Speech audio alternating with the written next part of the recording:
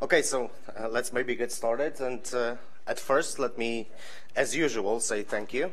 Thank you for being here at the conference, and of course at my presentation, especially that now it's lunchtime, so the beautiful and really tasteful sandwiches are served. But we here are to talk about something really interesting. Well, maybe not that interesting. We will be talking about Packshots. So I am not going to tell you how to create a unique, fantastic alien creature or how to destroy a city, but just something like this that you can see. This is the Packshot. And I would like to ask you a question. Is there anyone here in this room who doesn't know what the Packshot is? Thank you. At least one person. Yeah. So, I know.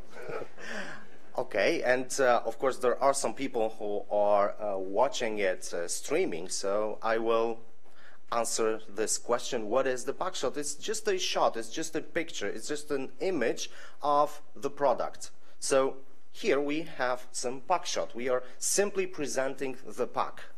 What I am going to talk about is about creating Packshots for TV commercials, and I will do it not the standard way, like what to do to create a fantastic shader, how to light it, and so on. I will be more talking about the clients who we deal with, and so on, and what tricks I use to force them to eventually buy the thing that I am providing. So, okay, and why did I choose to talk about Packshots? So, just a few words about myself. I chose to talk about Packshots because that's what I do for a living, and my name is Bartek Skorupa. I'm a Blender Foundation certified trainer, and I publish video tutorials on my website as well as on the CG Cookie. This is my profile at Blender Network. So, and those are the examples of the tutorials that I published on CG Cookie.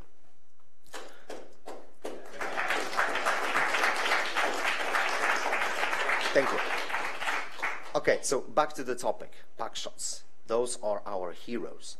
So here we have example of some Packshots. Yeah, this is the Packshot. Okay, it's not a standard Packshot, but it's a Packshot. This is the Packshot. Something less beautiful, but still.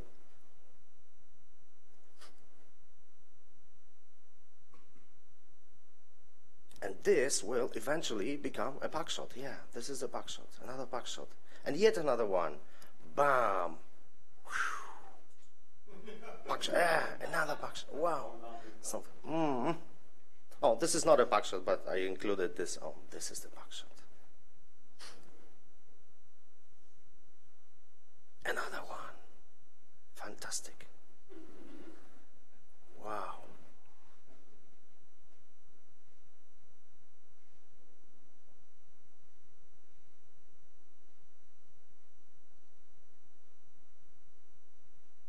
All those supers and so on, this is the Polish language. Some of you understand this, some don't, but it doesn't matter. Yeah. We do understand Packshots. Okay. So, now, when we are working with the clients and when I'm creating Packshots for TV commercials, there are several things that I have to consider, and the workflow. This is the very important thing, and understanding the time. You know, it's like everybody thinks that 1 minute is simply 1 minute. It's a universal unit. 1 minute, 1 second, 1 hour, 1 month, 1 week, 1 day. But the time costs money.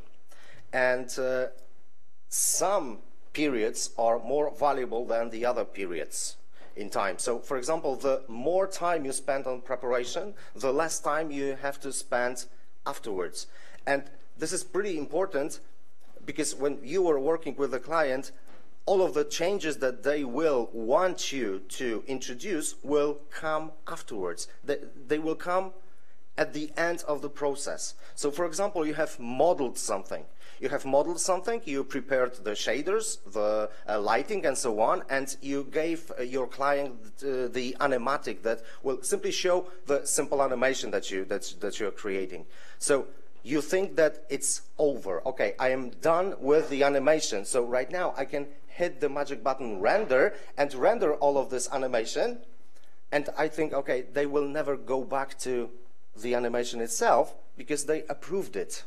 Well, they approved it, but someday they will simply come to you and say, hey, everything is fantastic. It's really fantastic, but please change it just a little bit. I don't want to change much. I want to change the position of this puck just a little bit. So, well, and this just a little bit, what does it mean? It means that you should do it immediately, right now. ASAP. Like in an hour. And okay, and they will say, oh, I know that it needs to render for 2 weeks, but I just want to see it in motion in a few minutes. This is what they do. Now, let's talk about Packshots and the kinds of the Packshots. There are like two kinds of the Packshots that we are working, that we are creating for TV commercials. One kind is the Packshot that is created 100% in 3D. So you're the master of your shot. The structure of the commercial usually is like we have like 27 or 28 seconds of the story. We have the actors, we have the set, and so on, and then those 2 or 3 seconds of the Packshot. And we can be the masters of our Packshot. We can create everything in 3D, but sometimes the Packshot is also shot on set. So let's maybe once again take a look at some at those examples of the Packshots.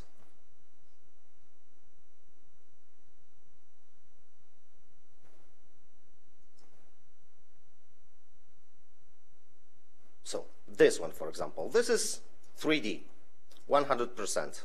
This is 3D, 100%. Here we have the combination. So some of the things here are created in 3D, some are shot.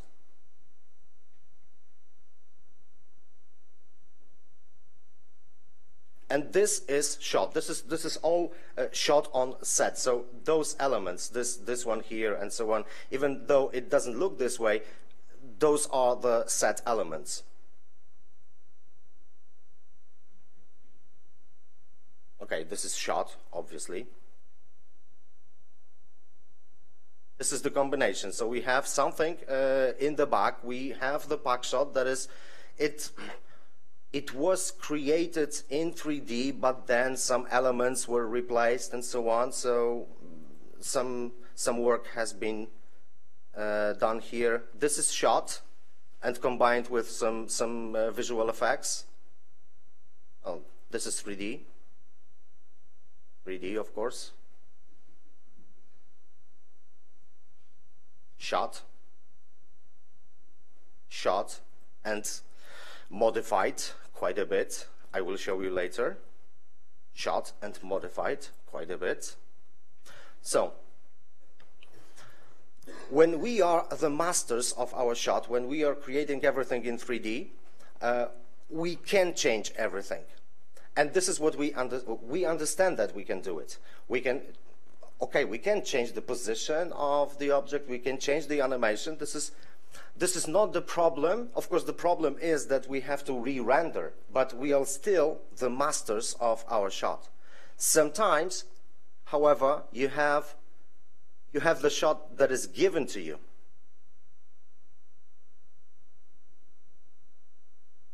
So, like in this case, everything here has been shot, and the client doesn't understand that there is a difference.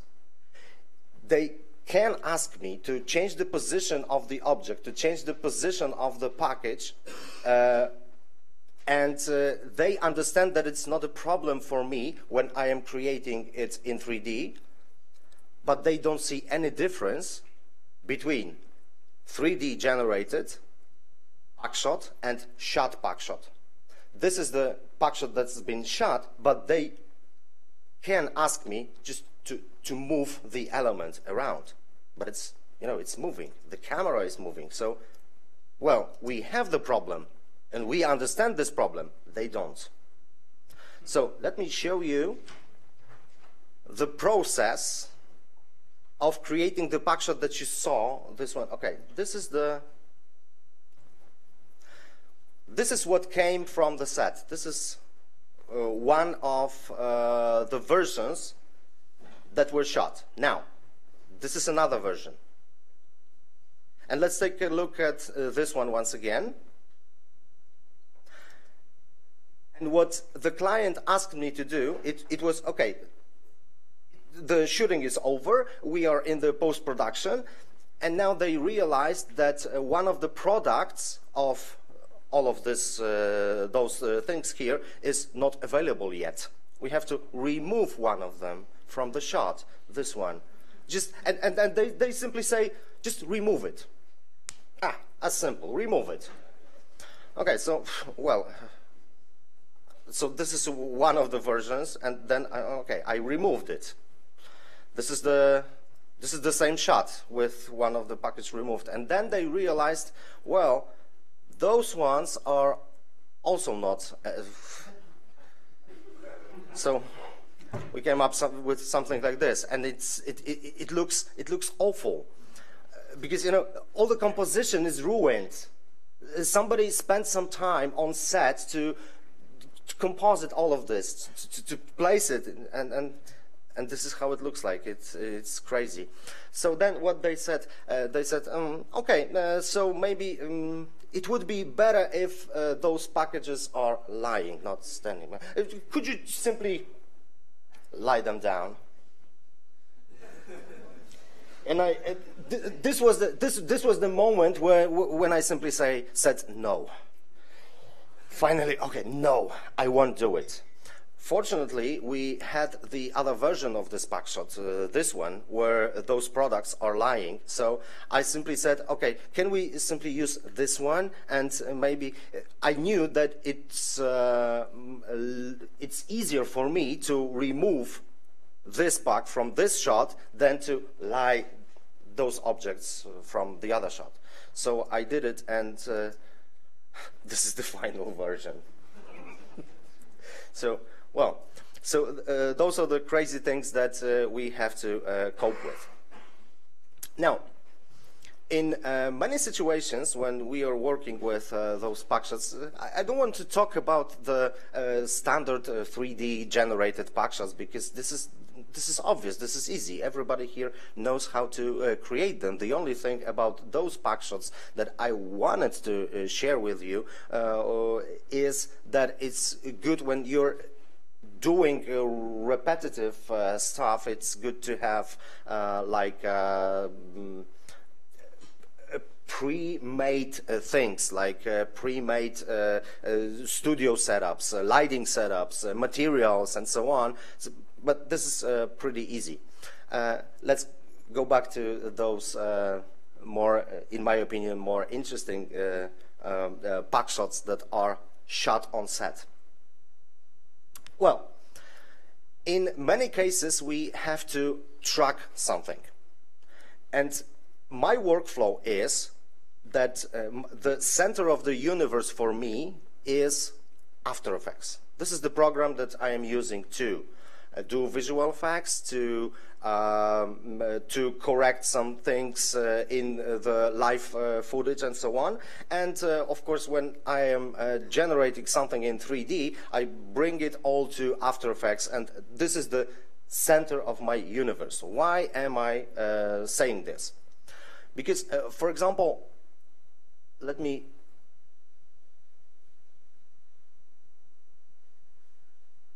imagine Okay, this is After Effects and its interface, and here I have the shot that I am working on. And let's imagine that the task that I'm having is to add some super, something like I can write something down. Okay, so I choose the font, I choose the color of the font, and then okay, I typed something and moved it, placed it correctly, sized it down, and it's fantastic. And now, okay, I'm playing it back, and you see that it looks a little bit weird because, you know, it's not attached to anything. It's like floating. You see that it doesn't belong to the shot. So we need to track this footage.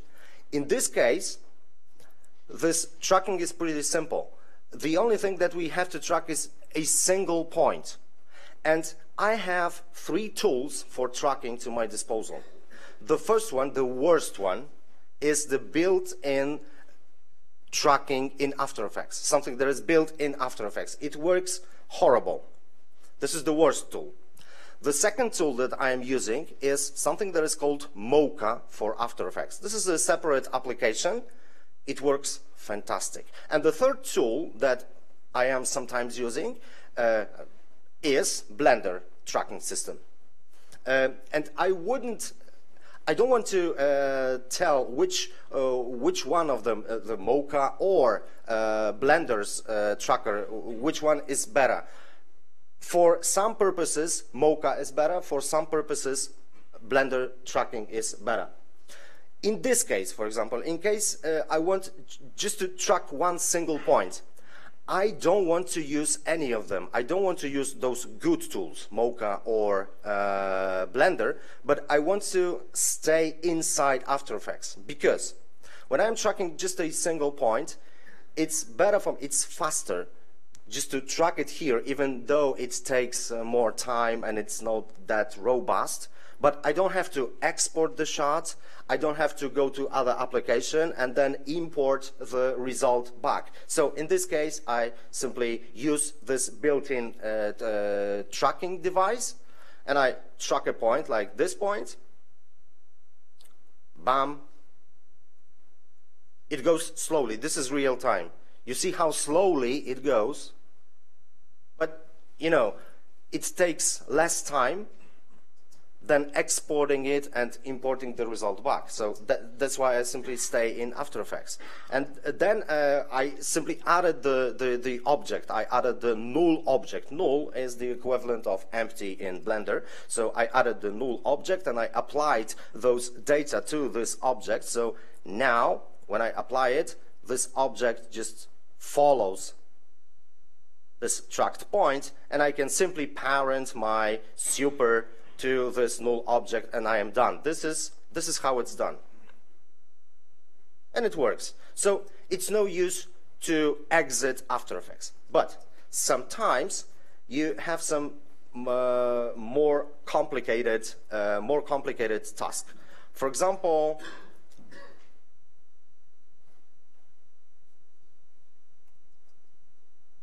you need to,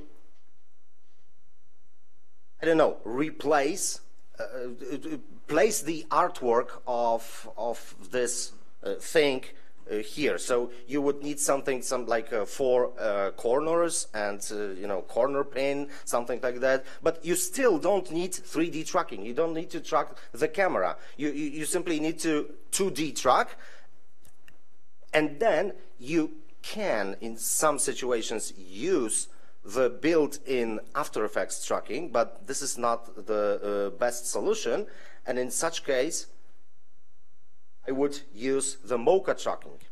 So this is separate application, and what I do here, I simply import my shot, I choose the frame rate, and this is what I do. This is fantastic, because okay, I need to place something here onto this object. So what I do, I draw the shape, but really rough.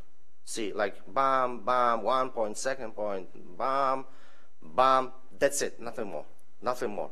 And I don't care if those points are in the corners or if they are not. Now I am adjusting this just a little bit, maybe even something like this, something like this. Here in this corner, I would maybe choose this point, bam, and let's track it. Let's track it, bam. This is how it tracks.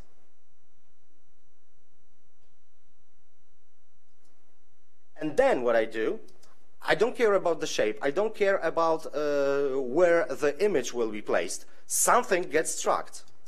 And now what I do, this is like another layer that is attached to those to these tracks, and here I have the corners. So after the tracking, I place the corners of the image where I want them, like this, bam, and bam.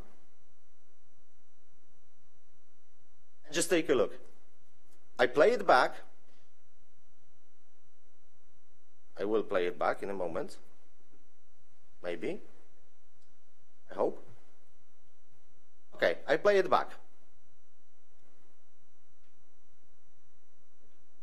And now it goes to the end, and I realize that, you know, it doesn't match perfectly at the end frame. So what I do, I adjust it at the end frame. I don't care about what happens in between.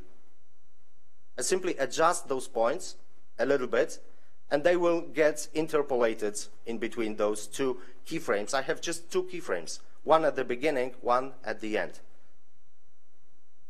And you see, and those points can be used as the corners of the image that I will place here. And of course, in some more complicated scenarios, I will need to use the camera tracking, 3D tracking. So in such case, I would of course use the Blender camera tracking.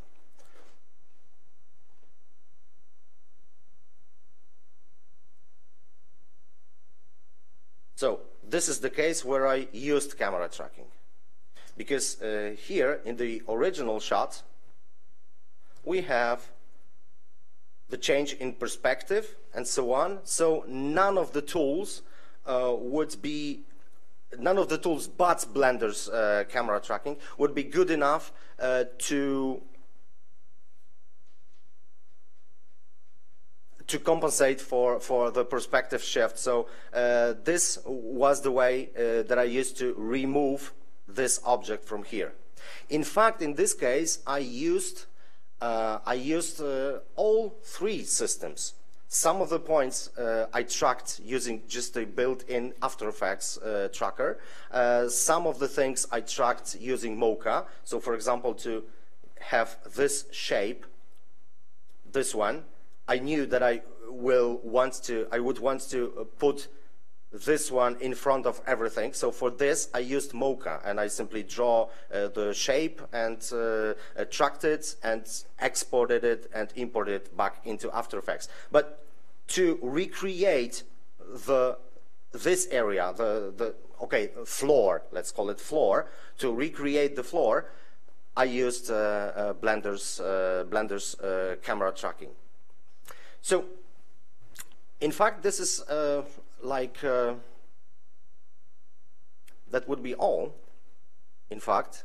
And just to sum up, it's like we are talking about Packshots. We are talking about creating Packshots for TV commercials, and well, it is important to sometimes spend more time at the beginning of the process, to spend less time at the end of the process, because at the end of the process, when you are really good prepared, you will not be surprised by the client who is simply telling you, okay, please change this, please change that. You are prepared for all of this, and you have to anticipate the client's needs in the future. And it's good to know what the client would need in advance. So, well, That's all, thank you, and I'm open to questions. And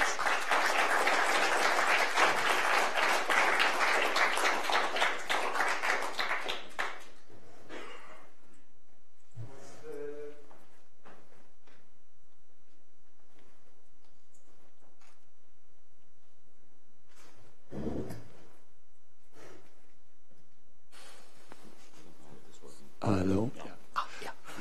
I was just curious about the mask you used for the background. Was that just a Photoshop image or something when you had no, to? it was what I did.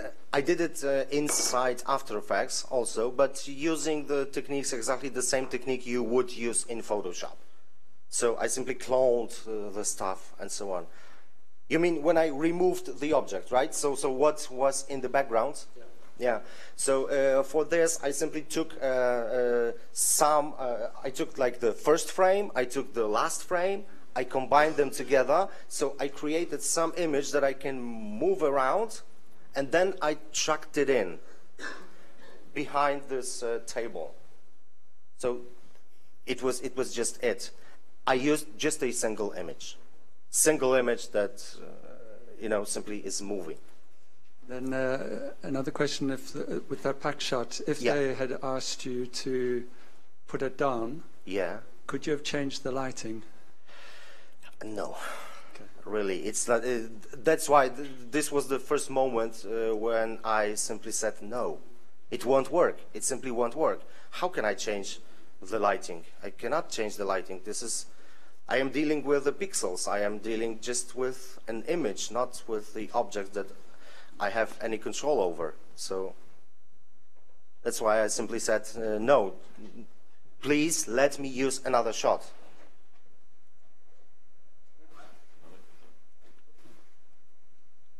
Okay, this might sound like a redundant question, but right when you hit that spot when they ask you to lay it down, didn't it cross your mind to rebuild the entire scene in 3D and then? Yes, of course. Yes, of course, it did. But it would take some time, and I would need to ask for more money, and they don't like it. Yeah. So so I just gave another option. So I said, okay, you have shot this version and this version. Let us simply use this other version. If it's okay for you, I can deal with not charging you more. So so it was like this. But of course, it came to my mind. Yeah, maybe it's simply easier and better to recreate everything in 3D. Yeah. Also, if I can have one really short one, talking about production planning and setting up things up early in order to avoid any impossible changes on the long run, wouldn't it be better to have a multiple layer green screen shot with isolated elements in order to keep them out? Sometimes it would be better, but sometimes in my position, I don't have the power to do anything about it. I am given the shots.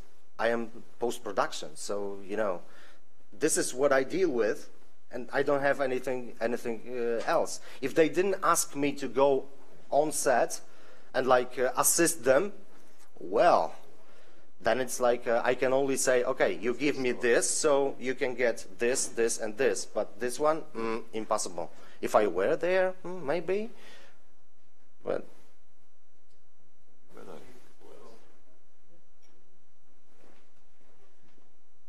Hi, I know you've been talking more about compositing and handling the client, but coming to the actual rendering or creating of the pack shot, that looks really beautiful and nice, and you're doing it in cycles, are you not? Yes. How do you because it's an expensive time-wise renderer, how do you manage that? How do you plan for that? I got 3 seconds, how long will it take so that it looks really nice, no noise, beautiful shots?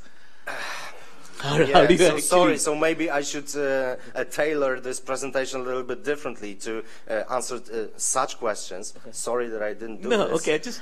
but, well, I try to avoid things that are that like cause the noise. So, well, as for the lighting, I don't use mesh lights. I use the regular lights. Whenever I can, I use just a sun lamp, which is pretty, pretty simple. And I use compositing. And then the bounces, when you have the bounces. For example, cycles is great because you have the bounced light, but this is what causes the most noise. Whenever you can replace indirect light by some kind of direct light, do it. Okay? So yeah, this is. Yeah, just fake it. I mean, like, yeah, good old way. those are just some things that come to my mind. The things that I am thinking of when I am creating things. You just rig the light to avoid all the problems. Yes. I try to do it this way because when you want to render just a single image, it's not a problem. You can wait an hour or two. No problem, but an hour or two times 75 or I don't know, 100 frames. Well, okay. Of course, well, normally when you work in a studio, you have more computers, you have the render farm or something like that. But anyway, it's also, do you render out all the stuff in passes so that whenever somebody says change the color a little bit? Yes, I render. I try to, whenever I can, whenever I have the time, I try to render to passes. I render to multi-layer EXR. This is one thing, and sometimes even I separate the lights, because when you illuminate the scene with one light source, then illuminate with the second light source, and then in compositing, when you add those images together, you get, we are working in linear space. So when you add those images together, you get exactly the same result as you had if you had those lights. And you have better control, because you have two light sources, and you can, for example, tone down one of the lights, or,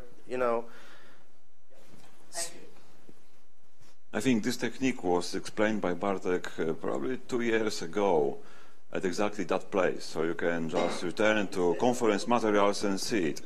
And it was already pretty fun. So to avoid complaints by the client, it's probably better to have your Packshots made in 3D and then eventually combine it with real footage if there is one. Is it right? I didn't exactly get the question. So it's probably better to have your Packshots done in 3D, the product images, and then eventually combine it with real footage, like some background footage and stuff like this, like in this Verdin advertisement. Then to have your Packshots in the real footage, and there's nothing you can do with them, like on the example. It's always better to have the clean plate that is really a clean plate. Clean means clean, without the pack, of course. Right. Yeah. It's better. But I don't know if I answered your question. Maybe so. I got like a maybe stupid question, but how do you get the tracking data from Blender to After Effects? I use Blender to After Effects exporter, which is built in Blender, and I wrote it. Thank you. This is when you, it's like you simply select your objects, okay, and go to, when you enable the add-on After Effects exporter, you go to File, Export, After Effects, and JSX file is being created.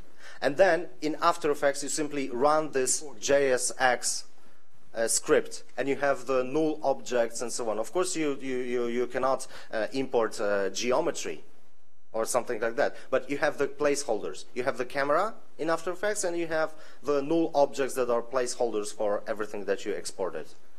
Okay, cool. Thank you. Yeah, so, and it's It's been in After Effects since version 2.61. That's a long time. Yeah. Yeah, thanks. Anybody else? Okay, so thank you a lot. Oh no, there is one question. You raise your hand. Yeah, I think I'll just talk to him. Okay. Oh, okay. Or like that. Okay, then I'll do it like that. I noticed that on the videos that you're using, you were showing a little bit older After Effects version. I think it's not CC, right? Yeah. Is it? Yes, it's not CC. No. Because you also just mentioned the horrible build-in tracker from After Effects. Yes, and this is my experience from this particular version, and I know that in CC it works much better. I know. Oh, okay, the old tracker is still in there. But there's also that new camera tracking module, yes, which also works a lot better. So maybe. But sometimes it's not. It's like I tried it once or twice. I don't know. What I like about camera tracking in After Effects is that it's a single button solution. So you simply click the button and you're done. But what I like in Blender's camera solving is that I have more control. When you have a really easy shot, you wouldn't want to go out from After Effects. But if you have something more complicated, well, After Effects wouldn't handle this. It would be better to go to Blender and simply adjust everything. It takes time to adjust the things, to adjust the tracking points, and so on. But you have the control over it. Mm-hmm. So, simple stuff, After Effects. Complex stuff, Blender. Exactly. I've also got one more comment. In that Packshot that you showed us, you had a slight sideways camera motion. Yes. And in that case, you spent a lot of time and effort to remove things that were just in the way and so on. And I'd normally use that approach as well, but I've just got a little suggestion. Maybe maybe that shot could have worked as input for photometric reconstruction. Because if you have a slight sideways moving image like that, but you can actually convert. The change of camera angle. Did you notice? But that's not a problem for photometric reconstruction. You can just feed the image sequence into like Agisoft Photoscan, and it will create a complete 3D textured reconstruction of everything. And I've actually experimented quite a lot with that. Oh. And it might have worked for this case as well. Maybe. And so you might have gotten object separation and a full 3D scene where you could just have removed anything that might be bothering you. So let's talk afterwards. Yeah. Right. That so was. I would really. That was actually why I was saying I was going to talk to you afterwards. Okay. Thank you. So what now? Thank you, Bartek. Thank you very well much. Done. Thank you.